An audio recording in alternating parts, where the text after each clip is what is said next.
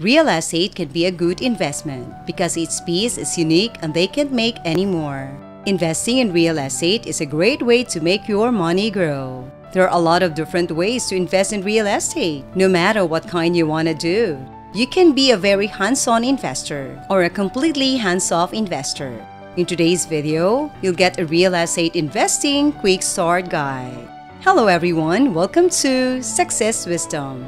In this video, we're going to talk about It's Time to Become Rich, Real Estate Investing Quick Start Guide. If you're new to this channel, do like and subscribe to the channel. How to invest in real estate and what you need to know.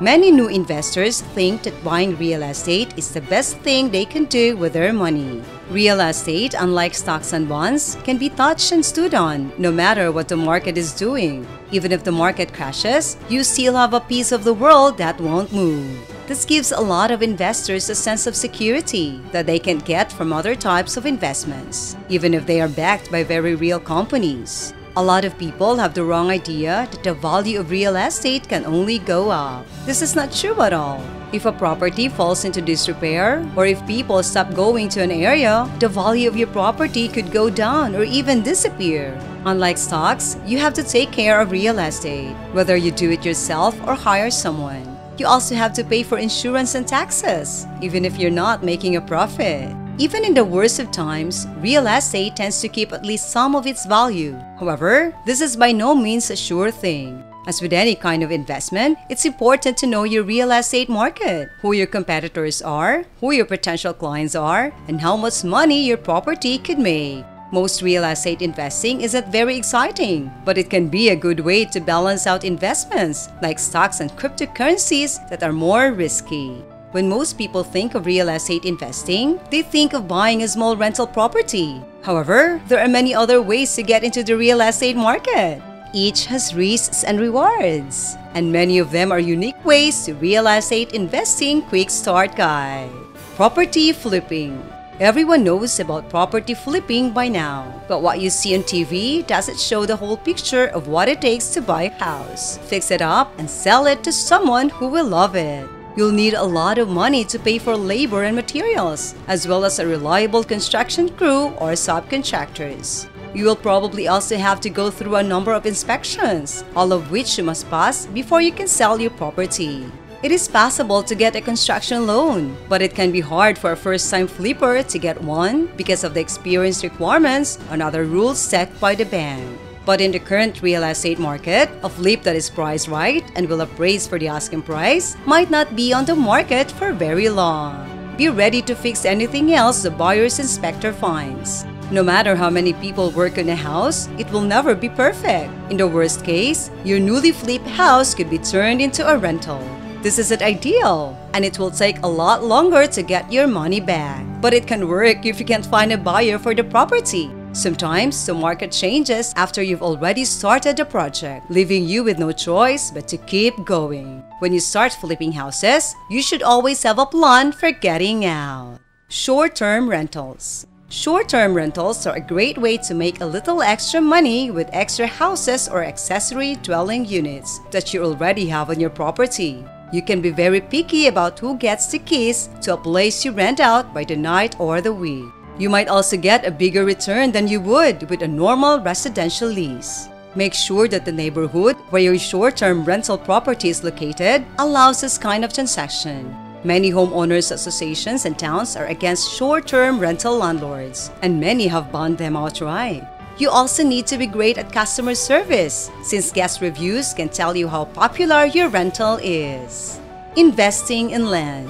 Land speculation is when you buy a piece of land with the plan of selling it whole or in parts. In some parts of the country, you can own land but sell the water rights or mineral rights to other businesses, like oil and gas companies or mining operations. Land speculation is often a short-term way to invest in real estate, but a smart investor who knows the needs of the industry they're in, oil and gas miners, farmers, home builders, or commercial developers, for example, can make a tidy profit by using the right land parcel at the right price at the right time. Land speculation is easy to do, but it can also be risky. You'll need to know exactly what benefits your land has for its market, how much it's worth now, and what it could be.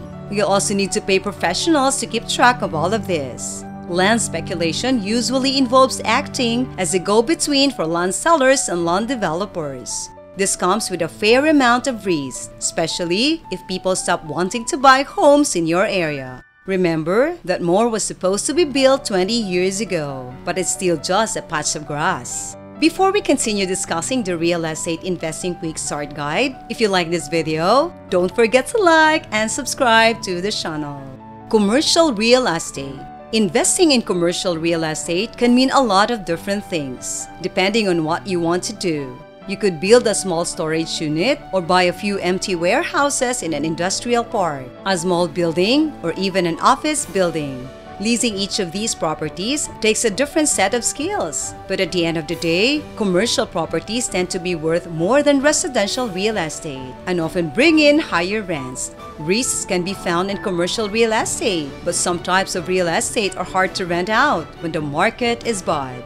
During the COVID-19 pandemic, for example, office rentals have been very hit or miss because some companies are sending their workers back to the office while others are still keeping their workers at home. On the other hand, when it comes to directly owned commercial real estate, it can't be rented fast enough. Having a good property manager or real estate agent on your side is very important. Commercial real estate is a good way to make money in many different ways. Small-scale residential rental properties. Some people decide to invest in real estate by buying just a few small homes. You might want to start with a few houses or a duplex to get a feel for what it's like to be a hands-on landlord. Most very small landlords choose their own tenants and take care of repairs and evictions themselves. As your number of properties grows, it may be a good idea to hire a property manager. Early on though, the profit margins are probably too small for a manager to take on. Many of us are already familiar with the business of being a landlord because we've almost certainly rented something from someone at some point. That makes it a bit safer than, say, buying and selling land. But you'll also have to enforce your leases and keep the property in good shape. This could mean anything from collecting rents from tenants who don't want to pay to calling a plumber in a backhoe when a sewer line breaks on a Saturday at 3 a.m. Large-scale residential rental properties. In general, you don't have to do much to run a large-scale rental property compared to a small residential rental.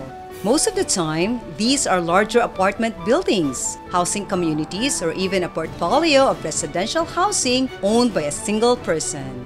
If you don't have a lot of cash in hand, you will have to invest in these properties as part of a group. The group can be made up of a few friends with money to invest in or a company that lets you buy a piece of the development. Large residential rental portfolios can be a great way to start investing in real estate if you don't know anything about being a landlord or building. Pay close attention to the company that is managing the investment. They should have little debt, a cash cushion for the property's upkeep, and clear goals for the future. Find out how long you have to keep your money invested before you can sell it. No matter what the market does, some groups will lock you in for a longer time than others. The rights to real estate investment trusts. You can buy shares in real estate investment trusts on the open market. Rights are traded in the same way that stocks are. Rights are almost as easy to sell as stocks, as long as you don't mind losing money.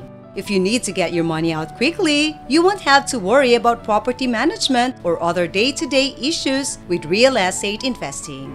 You should be concerned about the company's leadership and how their money is spent. Like with other fractional real estate investments, you want to make sure they have little debt, a good amount of equity they can use if the market goes down, and a long-term plan for their properties. REITs are very open and have to share a lot of information about their income and expenses. This makes them a great way for first-time real estate investors to diversify their portfolios with some real estate.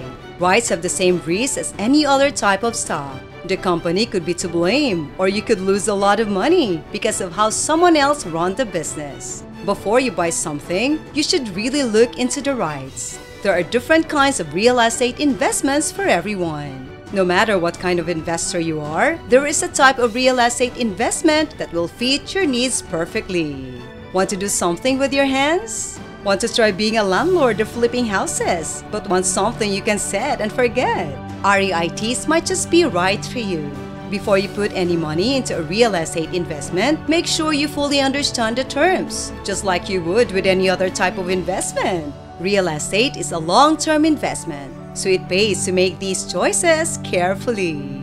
We've reached the end of another video, and thank you for watching. I hope you'll learn the real estate investing quick start guide. If you like this video, do give us a like, subscribe to the channel, and comment down below. Thank you and goodbye.